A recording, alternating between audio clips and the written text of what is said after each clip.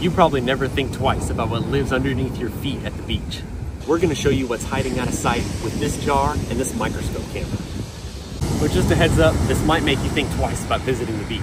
Several years ago, I made an ecosphere from a beach in Texas, and everyone could not believe all the creepy crawly things that I caught. A lot of people said they were done with the beach for good. I mean, I don't blame them. Check out some of the things that we caught.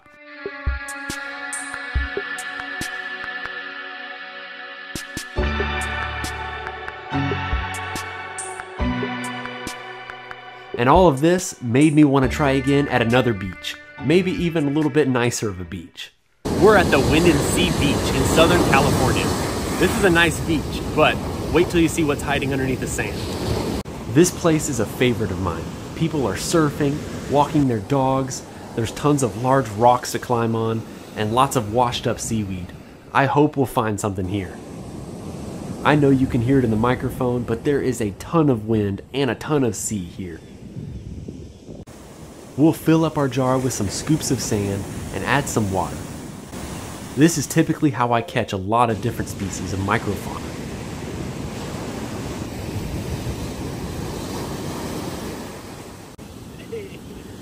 There's also tons of species of seaweed washed up on the beach.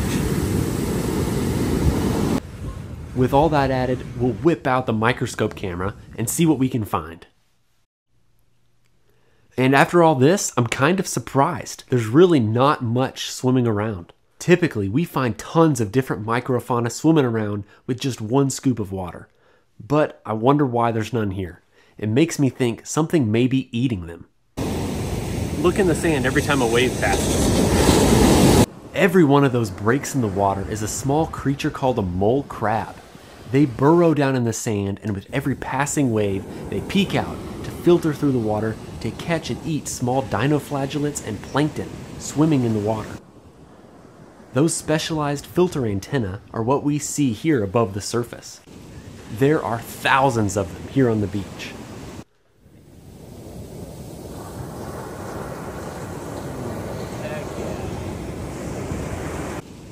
As we're filming, I feel like I'm stepping all over them.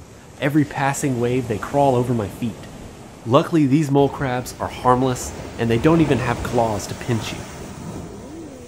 Let's catch one to get a closer look. If you're enjoying this video, please don't forget to like and subscribe. It helps our small channel grow and reach new people. We got one in our jar. Let's check him out at a close-up with our microscope camera.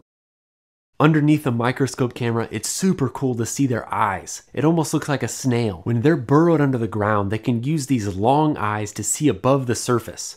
Pretty amazing. Below its eyes, you can also vaguely see part of its body it uses for filtering through the water. It kind of looks like a feather. This is a much smaller one than the one we first caught. It has a lot of growing left to do. We're gonna dump everything out that we caught here before we move north to see what else we can find. People watch these videos from all over the world. Comment down below and give your closest beach a shout out. On one of the rocks, we spotted this crab. He looks just like the rock, blending in almost perfectly. Once we let him go, he went right back to his little hole. He knows where his home is. Bye, crab. In some other tide pools close by, there's all kinds of different sea anemones, crabs, snails, and small fish. Even some sea lions were close by playing. That's something you don't always see at the beach. I really wanted to see what else we could find at another beach. Now we're at Coronado Beach. Let's see what lives in the water here. This is one of my favorite beaches in Southern California. Coronado is a beautiful island with awesome beaches, and the sand looks like gold. I'm very curious to see what we find here. We'll do the same thing, scoop up some sand in our jar, and then fill it with some water. All right.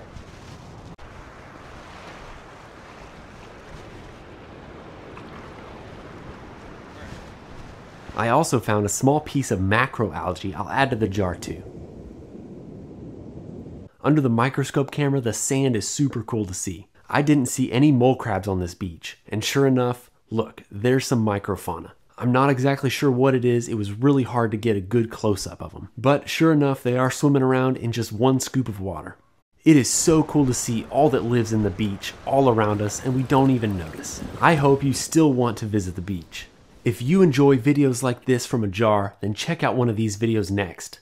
We make all kinds of videos about what can live inside of a jar.